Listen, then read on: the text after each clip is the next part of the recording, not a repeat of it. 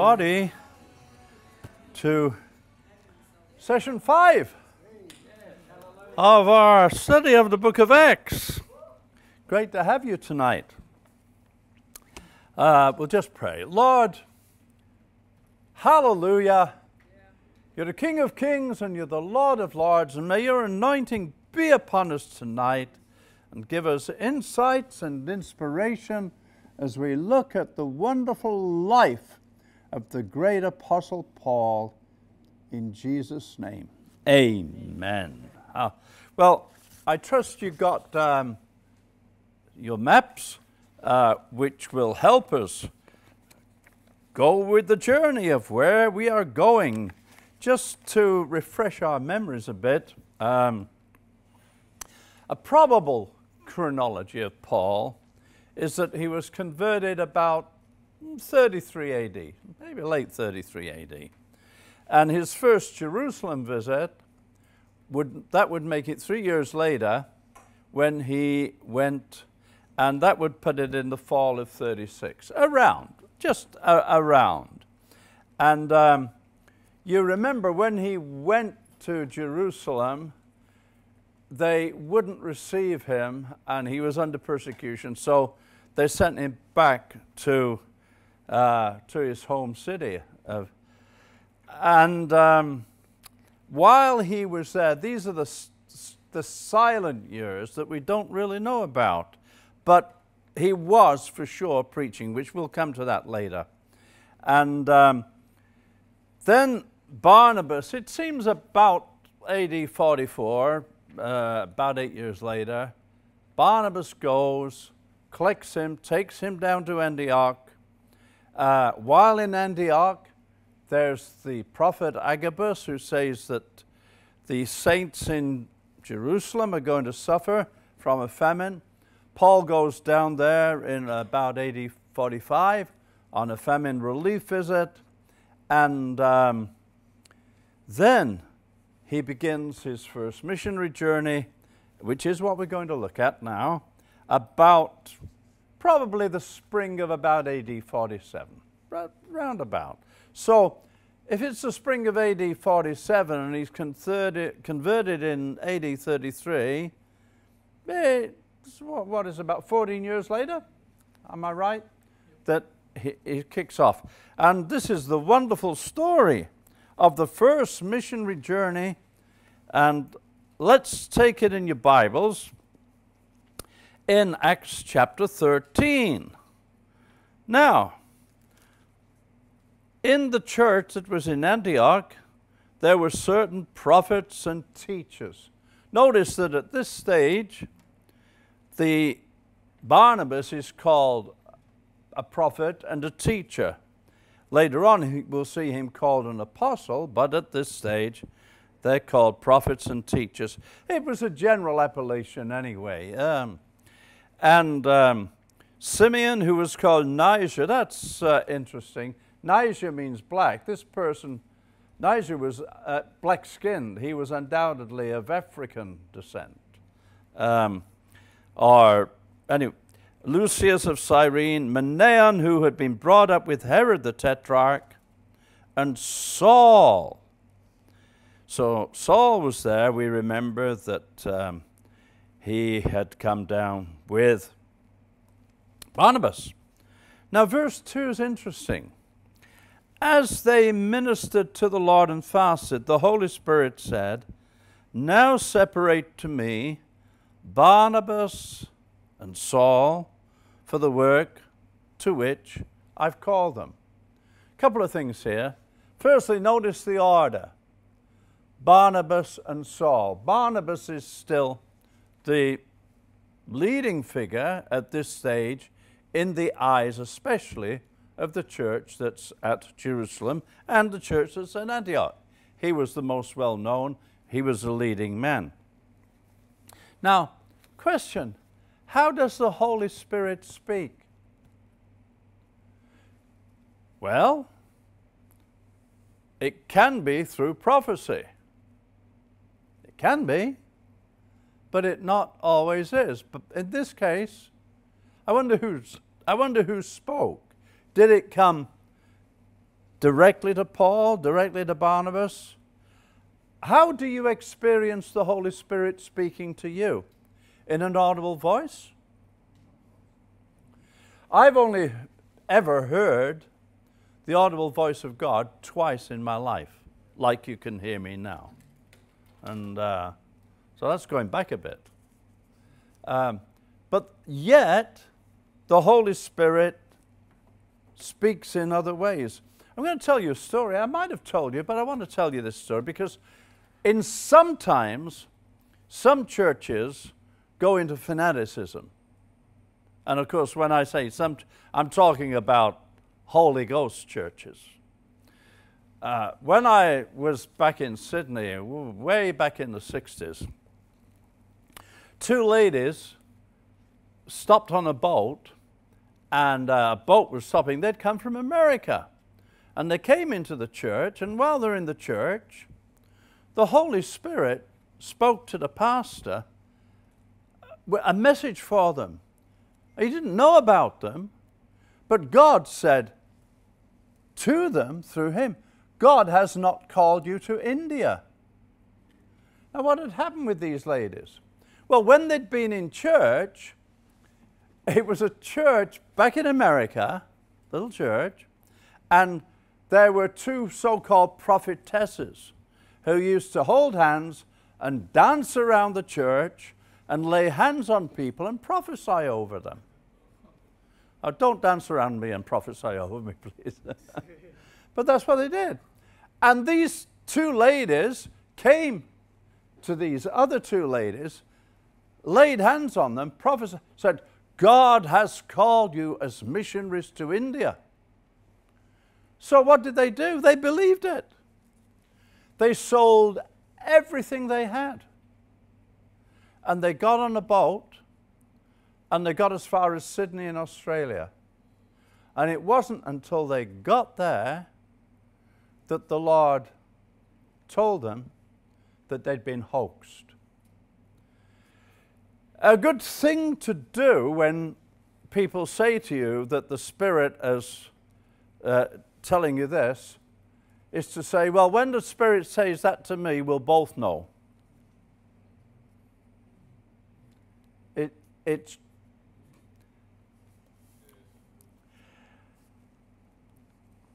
how does the Spirit speak? My experience has been sometimes the Holy Spirit surprises. The very first time that something came to me from the Lord, I was in Sydney, Australia, and my job was I was a sales representative, and I liked that job. I was traveling all over Sydney and visiting I was a sales representative for a company that made furniture. And it was great. So I'm there, and I'm sitting, it was lunchtime. I remember it so vividly. And I pulled the car over into a parking spot, and it's in Botany Bay. If you know Botany Bay in Sydney, I'm looking over Botany Bay, eating my lunch, and suddenly a spirit of nostalgia came over me that this is the last time I'd be leaving in Sydney. It was like I'd gone from Sydney, and that's what happened. Very shortly after that, I went to Canberra where the church, a mate of mine was opening a church to help him. So the Spirit speaks in different ways. I'll give you this as instance. That same guy I went to help the church in Canberra in 1968, in 1971, I was in England and I didn't know what to do. I wasn't and for the first time in my life, I prayed 4 hours solid. Now, maybe you regularly pray 4 hours solid, but I had never done that. But I said, I felt to say this to the Lord. Lord, I want the place that I should be. I want the people to say to me, Mike, we want you, and Mike, we need you here. Do you know, I believe it was the very next morning I got a letter from Canberra, and it said the very same thing. Mike, we want you, and we need you here. So God will direct your prayers for direction sometimes. This is another way the Spirit speaks. I remember my good friend Bill Dross, when they were in South America and they'd had phenomenal success. The whole of Colombia had opened up to them, and then Ecuador and other places. And the family were there. They all spoke Spanish. The boys had gone to school in Spanish. But the Holy Spirit put it on Bill's heart to go to Malaga, to go to Spain. He didn't know where. So he said to his wife and family, the Spirit is directing me to go to Spain. And guess what? Every one of them said, no way. It's not possible. We are here. The Holy Spirit's moving. Phenomenal results. And so Bill was very wise. He said, okay. He said, I'm going to go to Spain, and I'm just going to leave it to the Lord. So he took off, and he went to Spain. And the first day he's in Spain, he's in Madrid, and he's walking around, and he bumps into somebody out of nowhere. And this guy they got talking, and this guy turns out to be an American. And he's an American missionary. And as they're having the conversation, this American young man, missionary, said, look, I thought God was calling me to Spain, but I now realize that God is not calling me to Spain. So he said, I've got a camping van. He took the keys out of his pocket. He said, it's yours. He gave him the keys to his camping van. Isn't that God? So now Bill is there in Spain, and he has a camping van. But he still doesn't know where to go. And so for nearly 3 months, he's driving all over Spain, praying for God's direction, and he just doesn't feel led anywhere. And then, right towards the end of the journey, it's night time. And he's picked up a hitchhiker. He'd always pick up hitchhikers because, can share the gospel with them. And as they're driving in Andalusia in southern Spain, in the distance, they were in the hills, and way down in the distance, there were the lights twinkling of a city on the coast. And so Bill says to the hitchhiker, he says, son, he said, look at the map, tell me what city that is. And the guy looks at the map and he says, oh, it's Malaga. And then suddenly it hit him. Years and years before, they'd been in Ecuador, and they'd had evangelizations, and they were in a remote forest of the Amazon. And a lady had been baptized in the Holy Spirit, and when she was baptized in the Spirit, she spoke in English. Malaga needs this gospel. Malaga needs this gospel. Well, they'd taken a missionary team to Malaga, and nothing happened. It was a remote place, and they couldn't figure it out. And they'd forgotten all about it. It was years back. But then, when that boy said to him, it's Malaga, it all came flooding back. And he knew that was a place that the Spirit was directing him to. And so when he gets home, guess what? All the boys and his wife said, the Lord's spoken to us, yes, we're going to Spain.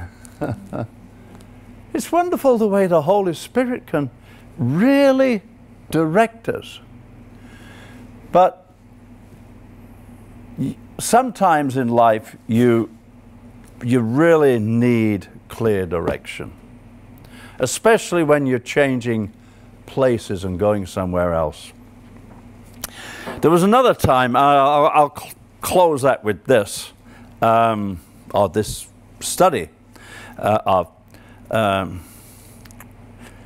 back in 72, 73, I woke up in the morning and music was going through my head. Now is the hour for we to say goodbye.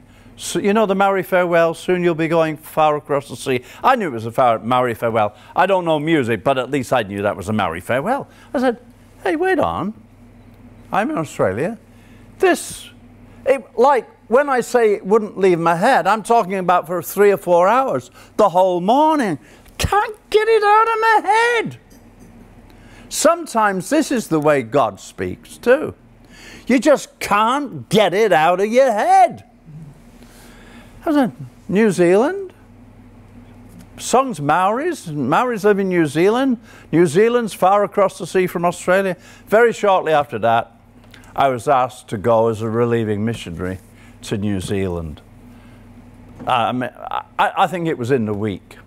And of course I said yes, because the moral of the story is God guides clearly when he needs to, especially about ministry and about changing your location. There was a wonderful book written by a man called Bob Mumford. Anybody read it? Take another look at guidance. I remember reading it back in, I think it was about 79. And it was the best book I've ever read about how the Holy Spirit guides you. I went onto Amazon the other day out of curiosity. Unfortunately, it's out of print. And if you want to buy a second-hand one, it's about $160 US. So you won't be able to get it, but it's the best book on guidance I know. Anyway, let's go on. The Holy Spirit speaks. That is for sure. But he doesn't speak like those ladies bouncing around, and you've got to be very, very careful. So, then having fasted and prayed, they laid hands on them and sent them away. Now, they didn't lay hands on them, they were already ordained as ministers, but they laid hands to say, you've got the blessing of the church. We're going with you. You know, whenever God calls you to do something, it's good to get the blessing. If you don't get, you know, there's been too many people that have made too many mistakes, that have shot out on their own, say, oh, God's directing me, even though you don't think about it. And in time they've come to nothing. And even more, perhaps lost money and lost credibility and lost everything, other things. So, look at verse 4, being sent out by the Holy Spirit. That is the key to everything. Being sent out by the Holy Spirit. Men can send you out,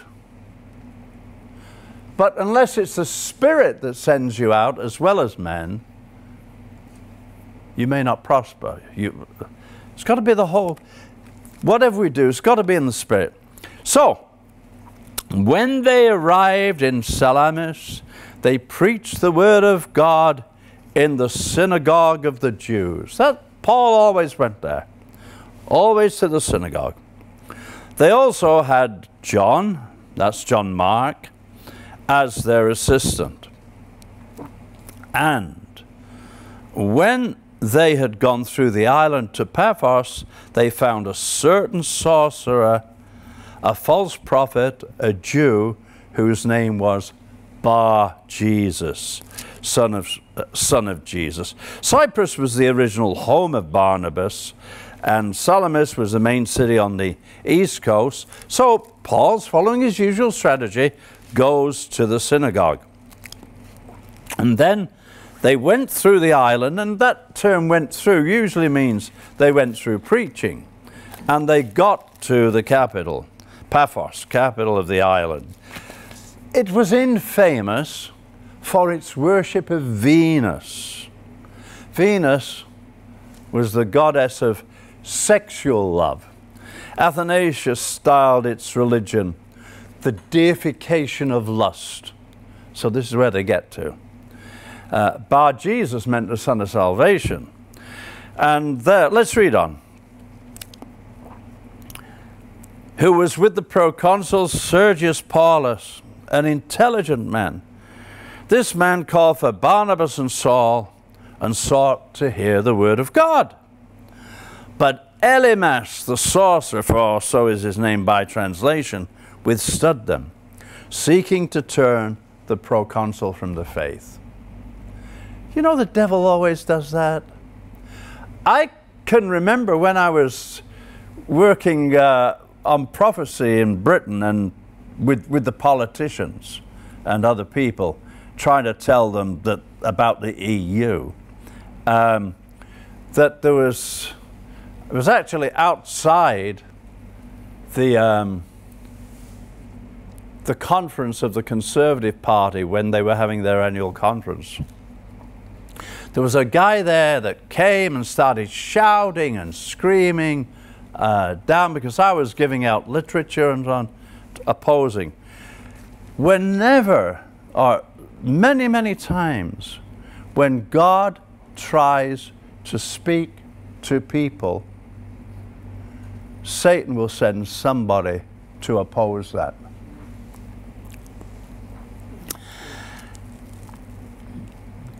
Then Saul, who's called Paul. Notice this. Saul has a Roman name as well as a Jewish name. He was a Roman citizen. So, Saul, Paul, it's the same. Filled with the Holy Spirit. And from now on in the book of Acts, it's not Saul, it's Paul. This is how totally Paul identified himself with the people that he was going to minister to. He never, ever after that, in letters or any other way, referred to himself as Saul. You may remember the story of the missionaries to China. There was the famous missionaries, anyway, when they went to China, they thought, we'll have success if we dress like the locals, if we wear our hair. I'm talking about in the 19th century now.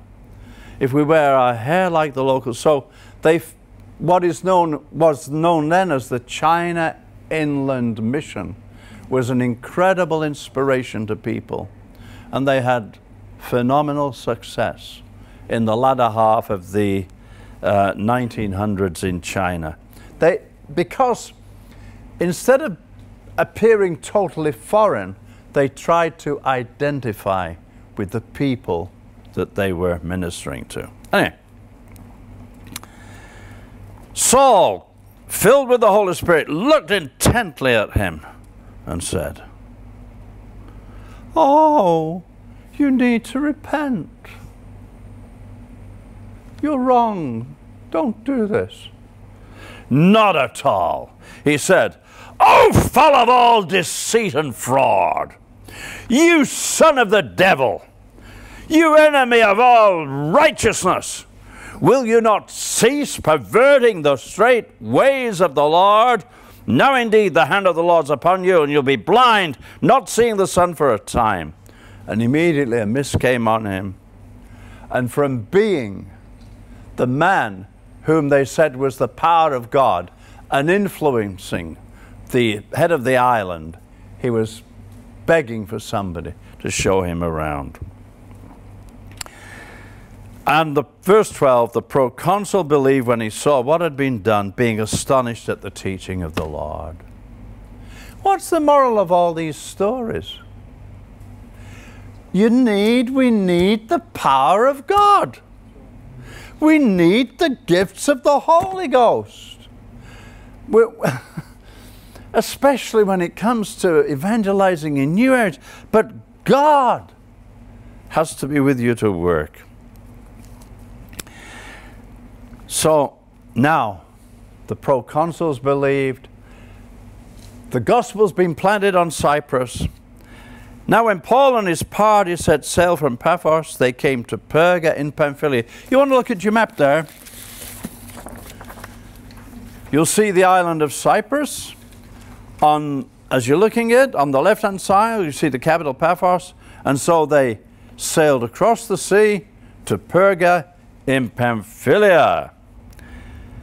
And John, departing from them, returned to Jerusalem. Luke never recorded why John left, and we don't know. We can speculate. Maybe he didn't like them going to the Gentiles. Maybe. All kind of maybes. We don't know. But what we do know is that Paul never forgot this. Why did he run home? And he didn't even go back to Antioch where they'd been sent out from. He went home to Jerusalem, where his mother had a big house. Why did he run back to Mama? I don't know. He was of course, they were related, Barnabas and John. Let's go on with the story. When they departed from Perga, they came to Antioch in Pisidia, as somebody noted. There are two Antiochs. There's Antioch in Syria, where they were sent out from, which was the big Christian center. And Antioch in Pisidia is the first place they come to when they get to the mainland of Turkey. And they went into the synagogue and sat down. After the reading of the law, the prophets, the rulers of the synagogue met them, saying, Men and brethren, if you've any word of exhortation for the people, say on. Now obviously, these strangers that came into the synagogue were Jewish. Paul looked Jewish, so did his mate, and they had a reputation. So they were asked to speak. Look at, men of Israel, and you who fear God, listen. The God of this people Israel chose our fathers. And it goes on in a long story about the history of the Jewish nation. And he goes right up. Look at verse 29.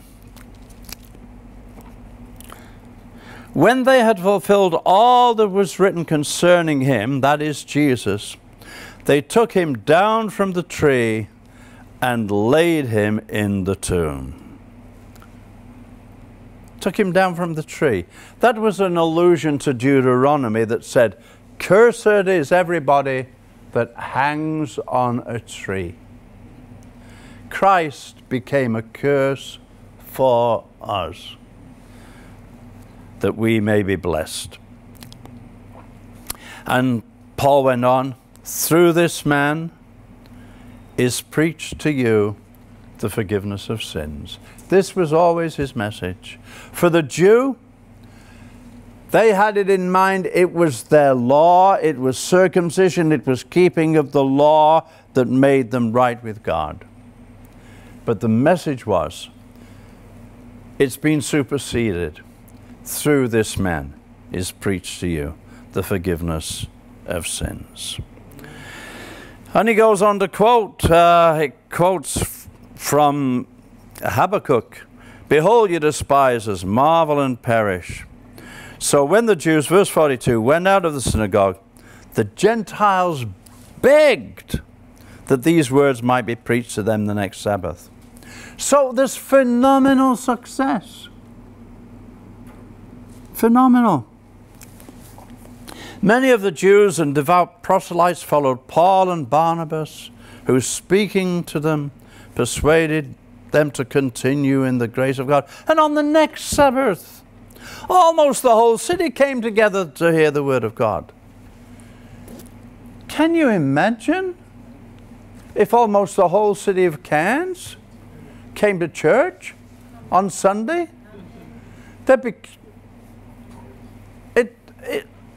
It's unimaginable these days, isn't it? Unimaginable. And yet, back in the days of the revival in Melbourne in 1902, I think it was, they had to get the great stadium there. And they had 3 services a day. 250,000 people came to the revival meetings when the whole state of Victoria had only 1 million people over the years. What's happened to Australia? What's happened to England? What's happened to Europe? We are so far from the days of revival. What's happened to Wales? God help us, we need revival and miracles, hallelujah. Amen. So, almost the whole city. But when the Jews saw the multitude, they were filled with envy. One of the worst things we have to deal with is envy. Contradicting and blaspheming, they oppose the things spoken of Paul. Then Paul and Barnabas. Notice, it started off as Barnabas and Paul, but now it's always Paul and Barnabas. It was necessary that the word of God should be spoken to you first, but since you reject it and judge yourself unworthy of everlasting life, behold, we turn to the Gentiles. Make no mistake, there are not 2 gospels. The Jews need to turn to Jesus. There's no salvation by staying a Jew. If there is, there was no point in Paul preaching. There's just no point. Jesus has superseded the law, fulfilled it, and superseded it. And that's the message we have. And I'm sorry, but I've got to phrase this right. All this business about it doesn't matter what you believe, so long as you believe in some religion, is without salvation. The Christian message is, neither is there salvation in any other. For there's none other name given under heaven by which we must be saved. And that was the impetus for the disciples to go into all the world. Paul, speaking to them, said, look, he said, in time past, speaking to the Gentiles, God winked at your ignorance. But now he commands all men everywhere to repent. The sad thing about our day is we are deliberately closing our ears and our eyes and our hearts to all that's gone before us and to the preaching of the gospel. And that's the reality of the day in which we live. So what's our response? Well, we get with it. Preach the word. Be instant, in season, out of season. Don't be intimidated. Hallelujah. So, the Lord's commanded us, saying, I've set you as a light to the Gentiles, that you should be for salvation to the ends of the earth. Oh, hallelujah. Now when the Gentiles heard this, they were glad and glorified the word of the Lord.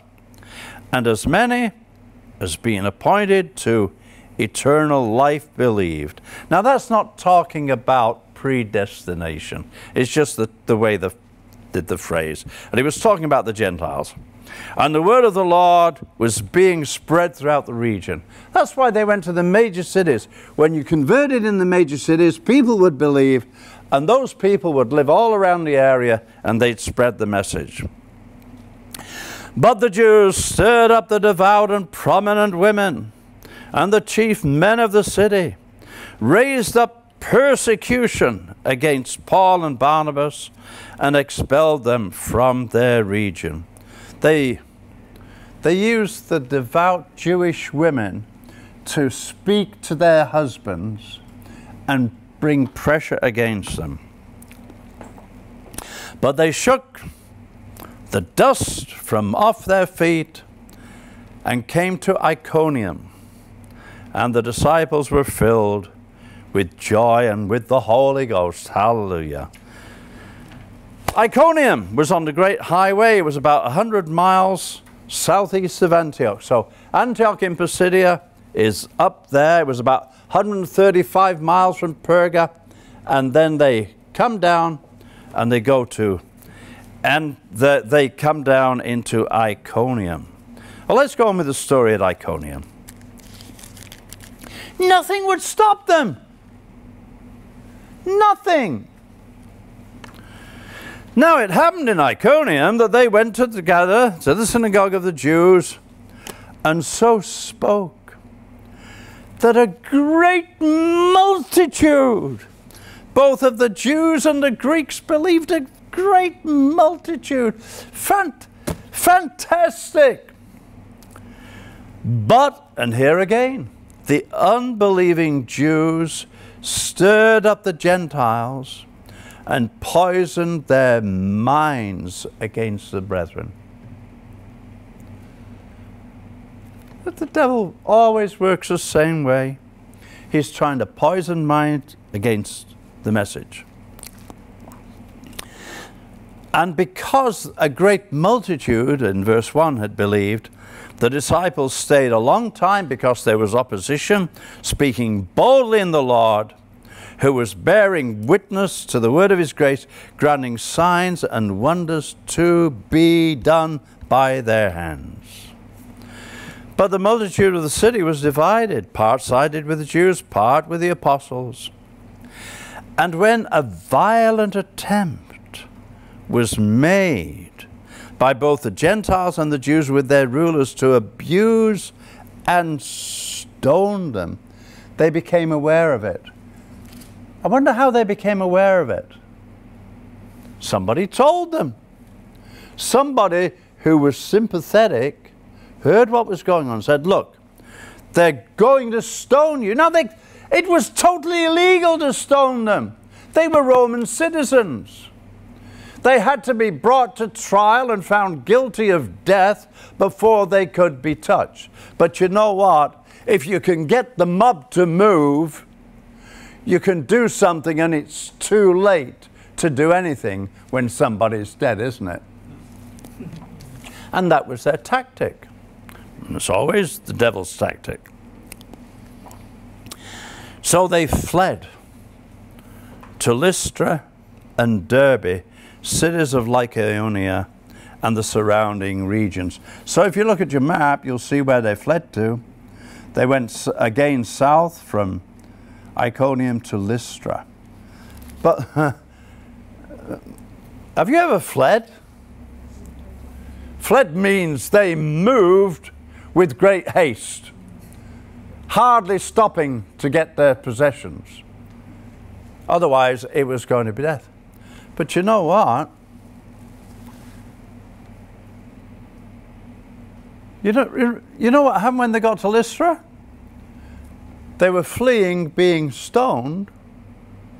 But the irony was, when they got to Lystra, that was the very place Paul was going to be stoned.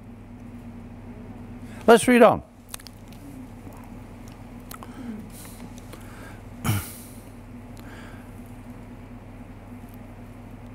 They fled, verse 6, to Lystra and Derbe, cities of Lycaonia and the surrounding region.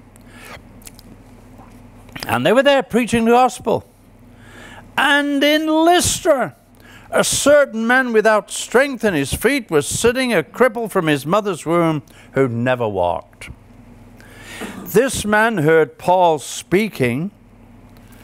Paul, observing him intently and seeing that he had faith to be healed, said with a loud voice, "Stand up straight on your feet." And he leaped and walked. Wow. He'd never ever stood. But he leaped and walked. Now when the people saw what Paul had done, they raised their voices, saying in the Lycaonian language, "The gods have come down to us in the likeness of men." And Barnabas they called Zeus. Zeus was the chief of the gods.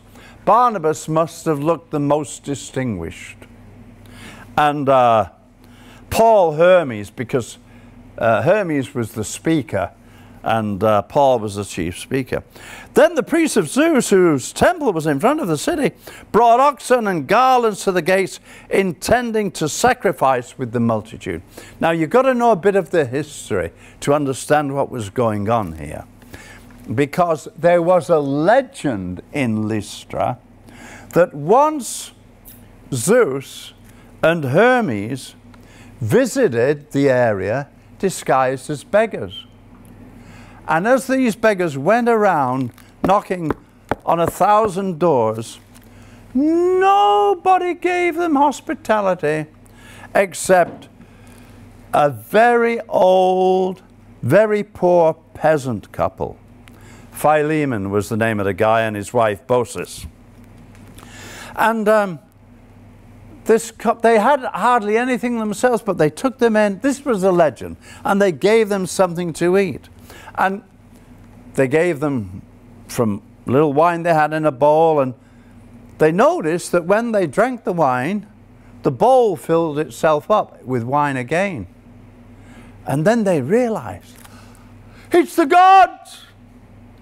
And the gods led them out to a hill and destroyed the whole area other than this old couple. And as this old couple looked down, I'm telling you, stories in the Roman poets, their humble little shack was turned into a great marble temple with a golden roof. So everybody in Lystra knew this story. So here comes Paul and Barnabas, and they'd never seen anything like it. They pray. And this man, everybody knew he'd been a cripple from his mother's womb, jumped up and leaped. Now Paul and Barnabas, of course, they didn't know the local language, and all this is going on, and the people are running, and they're thinking, what's going on? And when they realize that these people are looking to them as gods and they want to sacrifice, they did what every good Jew would do. When he hears blasphemy, from the top of his tunic, he rips it down. They rip down. And so, because the people spoke Lycaonian as well as Greek, and Paul said, why are you doing these things?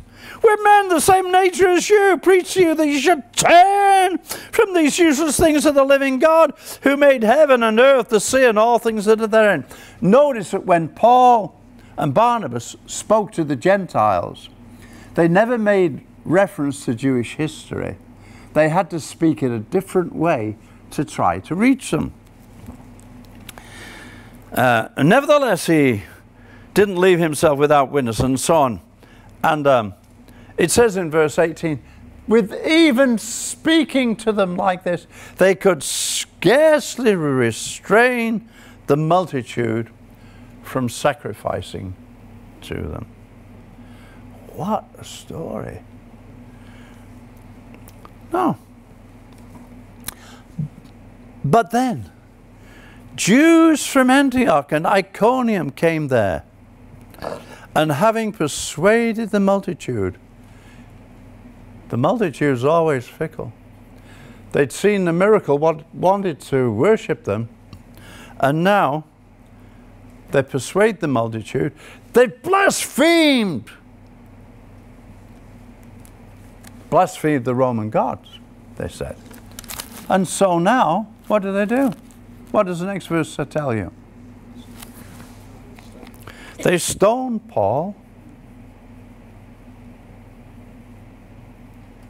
and dragged him out of the city, supposing him to be dead. Now, I'm pretty sure he was dead, because when you're stoned, you're dead. And the way they stoned, they didn't take little pebbles. They threw you down to the ground, and if you weren't dead, because normally they'd throw you off a great height, they'd take a great rock and smash it on your heart. And if you were still breathing, then everybody would get around and throw the biggest stone they could at you. You were dead. So they weren't talking about throwing little pebbles. And the disciples came, and they gathered round him, I don't believe to pray that he'd be alive, but just to commiserate. So, think, what are we going to do now? However, when the disciples gathered round him, he rose up and went into the city. Spirit of life came back to him. You're not going to die until it's your time to die. When John was in Ephesus towards the end of his life, the Romans ordered that he be boiled alive in oil. And the story was they couldn't kill him. Anyway, the disciples gathered round and he rose up. It's phenomenal, this story. I mean, we're not talking about one miracle. Yeah, the Lystra, but God's working all time and time and time again. And now here's a man who's been stoned and he gets up, shakes himself, dusts himself off, and walks back to the city where they've stoned him. Now, if it would have been me, I wouldn't have walked back to the city where they'd stoned me.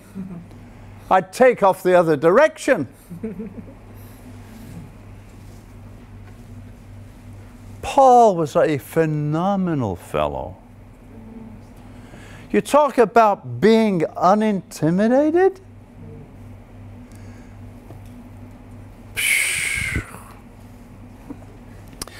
He went back to the city, and the next day departed with Barnabas to Derbe. I wonder what Barnabas was thinking.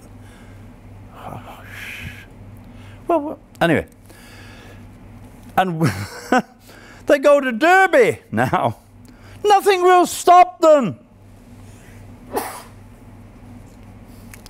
And when they'd preached the gospel in Derbe and made many disciples.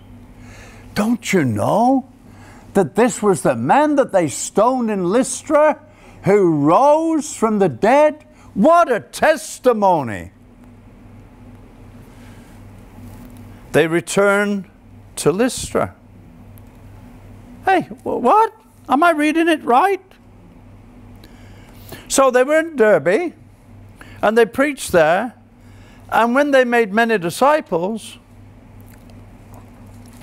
they didn't take the easy route back home. They went back to Lystra, checking that the disciples were, you guys doing all right? You well? You're serving the Lord? You're praising the Lord? You're making disciples? You're not intimidated? Hallelujah! Paul and Barnabas go back to them. And then to Iconium. and Antioch in Pisidia. If you've got your map, you'll see it was quite a walk from all these places. Antioch in Pisidia, we said, was about 135 miles from Perga. I mean, these guys, they were walking days and days and days to preach the gospel. Some preachers won't go to a place to preach unless they give them at least a business class ticket by air and a 5-star hotel. I mean, if you're a big name preacher and you try to get somebody to come to your church as a big name, they'll send you a form saying, if they're thinking about it, they'll send. Now, I'm not saying it's bad. I'm just saying how it is today and comparing it with how it was before that these great men of God kept on. Hallelujah. So they went back, strengthening the souls of the disciples, exhorting them to continuing the faith, and saying, we must through many tribulations enter the kingdom of God. Well, Paul was a living testimony what they'd done to him. But you know, seeing that they came through it gave them faith that they too could go through it. So they were strengthening the disciples. So when they'd appointed elders in every church and prayed with fasting, they commended them to the Lord in whom they'd believed. And after they had passed through Pisidia, they came to Pamphylia. Now when they had preached the word in Perga, they went down to Attalia and sailed from there to Antioch, where their mission had commenced, and they'd been commended to the grace of God. So if you see on the second map that you've got, they sailed directly to Antioch. So there we are. When they'd gathered the church together, they reported all that God had done with them, and that he'd opened the door of faith to the Gentiles. Notice that. It's the door of faith, not the door of the Jewish law. The Gentiles had not needed to become Jewish proselytes, as before they had needed to be to attend the synagogue. If they wouldn't become, if they wouldn't go through circumcision and all the Jewish rites of the law, they'd maybe be known as God-fearers. They were, kind of a lower down tier. But now, Paul and Barnabas had put aside all of that. You don't need it. It is by faith. They just preached Jesus, baptized them, prayed for them to be filled with the Holy Ghost. God had opened the door of faith. So they stayed a long time with the disciples. So we can figure they got back around about 48. They will probably have got back there. From their first journey, maybe 47. So they're there a long time with us. What's happening? People are rejoicing. Hallelujah. Amen. Fantastic. No. The legalists in Jerusalem, the people that know better, these are Christians. These are Pharisees that have become Christians. Started talking amongst themselves. Hey, this Paul, he's not teaching them that they need the law anymore, that they need to be proselytes before they become Christians. He's wrong. They've got to be proselytes They've got to follow the Jewish law. And you know what? They sent emissaries right back up into where Paul had been and Barnabas and Syria and everywhere, disturbing the churches, disturbing the faith, and telling them, we're from Jerusalem. Actually, they weren't from Jerusalem. They were from Judea. They'd not been sent by the Jerusalem church, but they claimed that they had. And they went all around undermining what Paul and Barnabas had done. The devil's always trying to undermine the work of God. So how does Paul respond? I can imagine when he started getting news, started hearing things, people coming from those places saying what was happening, he went ballistic. He went so ballistic that he wrote the book of Galatians. Now, some people think the Galatians is later, but I'm sure that's not right. It doesn't fit. The very first epistle that Paul wrote was the book of Galatians. I couldn't and didn't have time to go back to these churches for the moment, but he penned off Galatians. And whenever you read Galatians, read it in that context, that the Judaizers have been trying to destroy all that is. See, he starts off Paul in Galatians 1, an apostle not from men nor through men, but through Jesus Christ and God the Father who raised him from the dead. Grace to you, tra-la-la, tra-la. And in verse 6, I marvel that you're turning away from him so soon, who called you to the grace of God, to a different gospel, which is not another, but there are some who trouble you, want to pervert the gospel of Christ. But even if we or an angel from heaven preach any other gospel to you than that we preach you, let him be accursed. As we said before, I say again, if anyone preach any other gospel. And then he goes on to justify himself. Pretty strong stuff. This is Paul gone ballistic in the power of the Holy Ghost, because he knows what's happening and what's at stake. What's at stake is the whole conversion of the Gentiles. But you've got to try to understand this, that the people that were doing this were Christians. They were believers. Yes, they were believers that had turned from the sect of the Pharisees, but they were convinced they were right. They were convinced that Paul was wrong. You know, sometimes disputes arise because there are people that are so hard-headed they think they are right and they don't care like somebody else cares. I've seen it a lot of times in my life, that there are many people that don't really have pastoral hearts, that only care about disbelief. I've seen people, well, you've probably come across them yourself.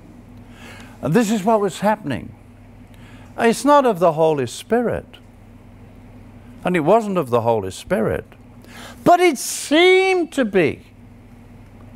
Because these people, they were Pharisees. They were Christians. We are steeped in the... Anyway, so we've got to read on. And we'll understand now.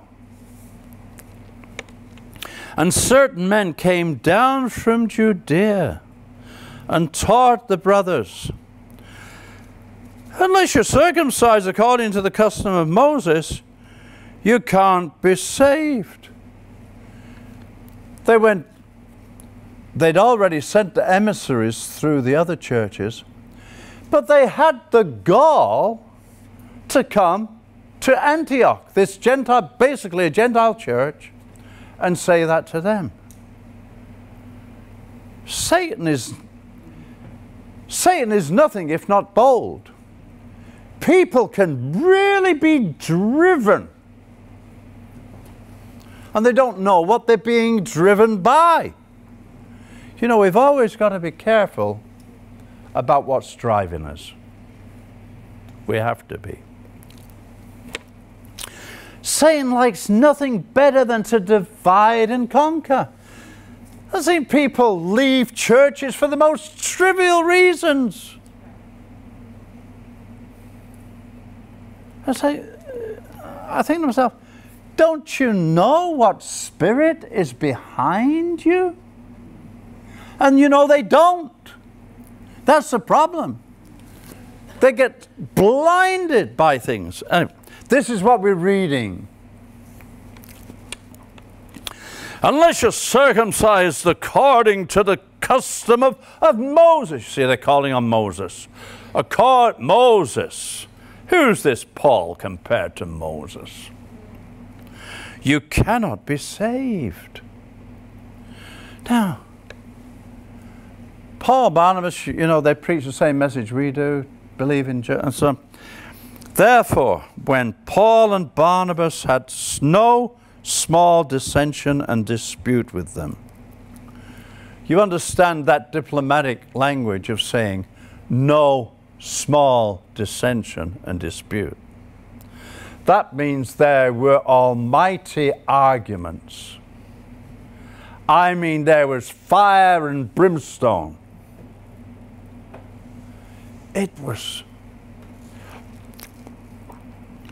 They determined that Paul and Barnabas and certain others should go to Jerusalem to the apostles and elders about the question.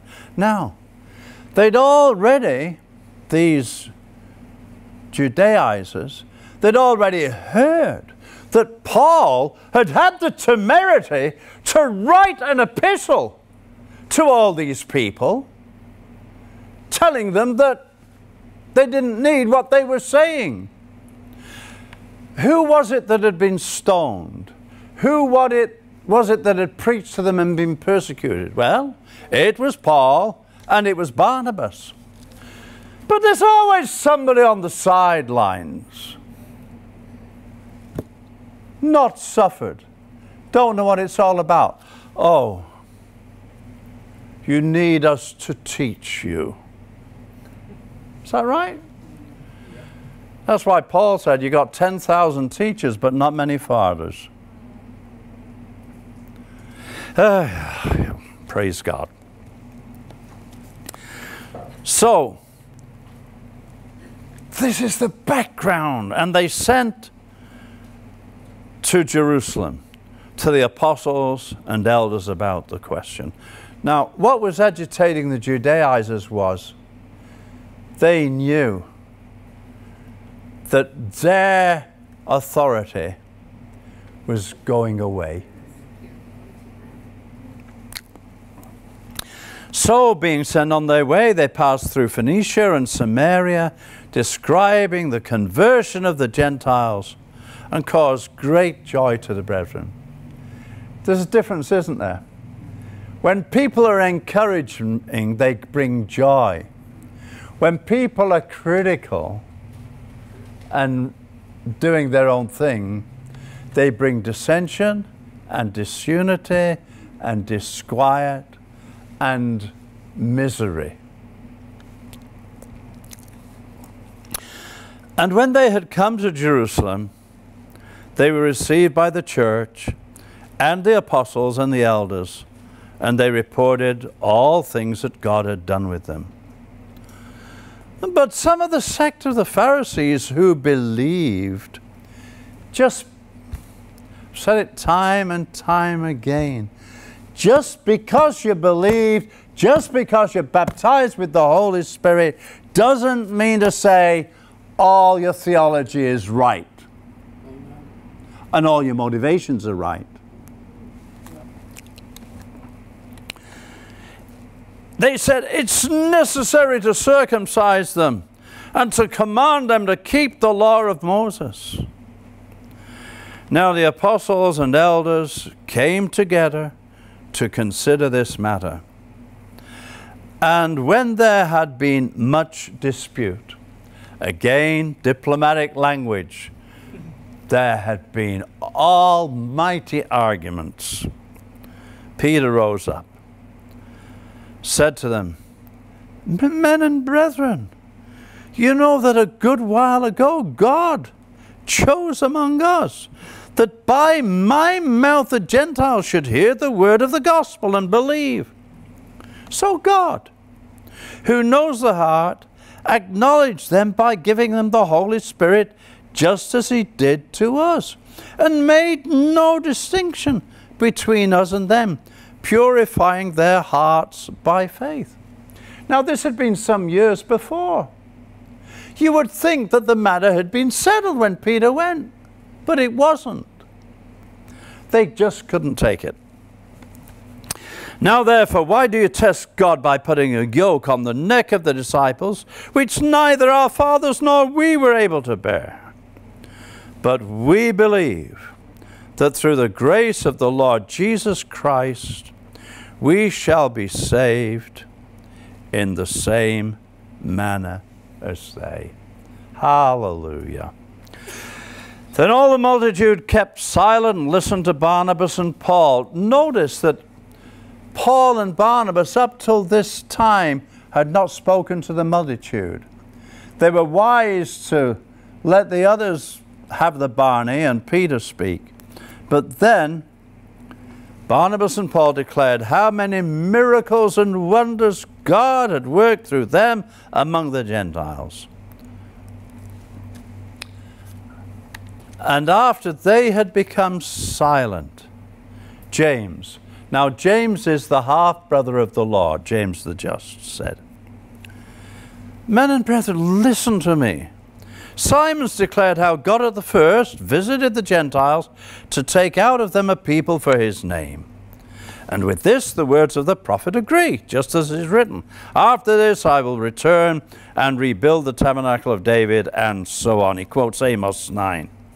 Known to God from eternity are all his works. Therefore I judge that we should not trouble those from among the Gentiles who are turning to God, but that we write to them to abstain from things polluted by idols, sexual immorality, things strangled, and from blood. I eat bacon with my eggs in the hotel, but I don't eat blood sausage. From blood. Never, because I think this principle still applies. Yeah. Things strangled and from blood. It bothers me sometimes when I go through Asia and I see all these chooks and ducks strangled and hanging in the place. Because I remember when we were kids, we used to go around to see the Jewish people, and they'd take the chickens, and there'd be a very simple man. The Jewish people, they'd always give jobs, you know, to their own people, and he'd be there with a chicken, take it, and with a great axe, chop its head off, and throw the chicken to the side. The Jewish people would never strangle chickens because the blood stays in the body. And yeah, anyway. For Moses has had throughout many generations those who preach him in every city, being read in the synagogue every Sabbath. Then it pleased the apostles and elders with the whole church to send chosen men of their own company to Antioch with Paul and Barnabas, namely Judas, who was also named Barsabas, and Silas, leading men among the brethren. And they wrote the same thing to them. And they sent it by word of mouth with these brethren from Jerusalem too. So when they were sent off, they came to Antioch, gathered the multitude, delivered the letters. When they'd read it, they rejoiced over its encouragement. Who knows that God always wants to encourage you? Yeah. He doesn't want to discourage you. God always wants to encourage you.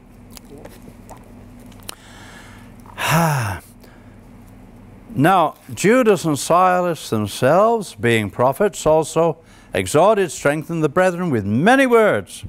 After they'd stayed there for a time, they were sent back with greetings from the brethren to the apostles. That's the apostles back in Jerusalem. However, it seemed good to Silas to remain there. I wonder why Silas remained there. God put it on his heart. Silas didn't know why he was staying there. He just thought, oh, I like it here. I've got some ministry here, I'll just stay here. But of course, the Holy Spirit foresaw what was going to happen next with Paul and Barnabas and prepared for it. Who knows that God always prepares things, though you may not be aware of it? Paul and Barnabas also remained in Antioch, teaching and preaching the word of God, and many others also. So Paul and Barnabas are back there. They've been pioneering, and I can imagine what Paul's feeling. Oh, there are so many teachers here. They don't need us. We are superfluous to requirements. And there's a whole Gentile world out there that needs the gospel. So it's stirring in Paul's heart again. So Paul says to Barnabas, let's now go back, visit our brethren in every city where we have preached the word of the Lord, and see how they're doing. Pastor's heart. Let's go back and see how they're doing. Now Barnabas was determined to take with them John called Mark. But Paul insisted that they shouldn't take him with them, because he departed from them in Pamphylia and had not gone with them to the work. Then the contention between them was so sharp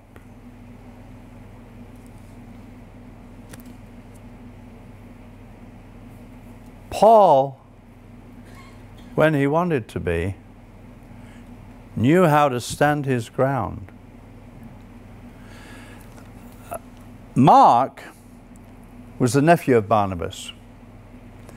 And Barnabas seems to be a more warm-hearted, accommodating man than Paul. Paul's like this. He's like a laser. And he says to Barnabas, he said, look, he didn't stay with us last time. He's not qualified. We can't trust him. Barnabas is saying, no, but you give him a chance, Paul. He was just a young bloke. He's learned. Bum, bum. Disputes always arise, one way or another. The contention was so sharp, they parted from one another. And so Barnabas took Mark and sailed to Cyprus. But Paul chose Silas and departed. It doesn't say that Barnabas and Mark were commended by the brethren to the grace of God, but Paul and Silas were. And so they went on and they started their second missionary journey. And here, folks, we have to end it until next week, God willing. But any questions or comments before we close?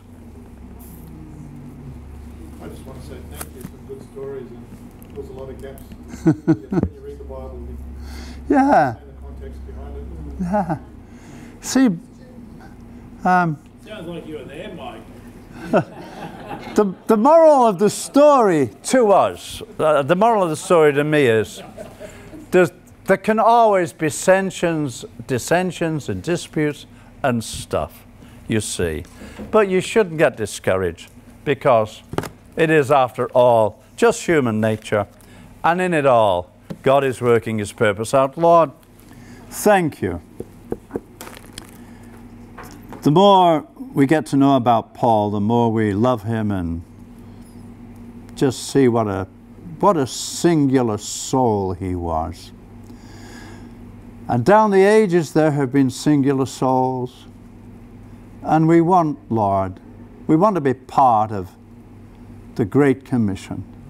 And we want you to use us. And we need the working of miracles in our life, especially in these days that Europe is called post-Christian now.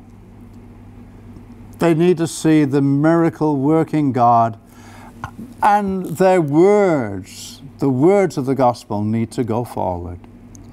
Help us to that end in Jesus' name, Lord. Amen.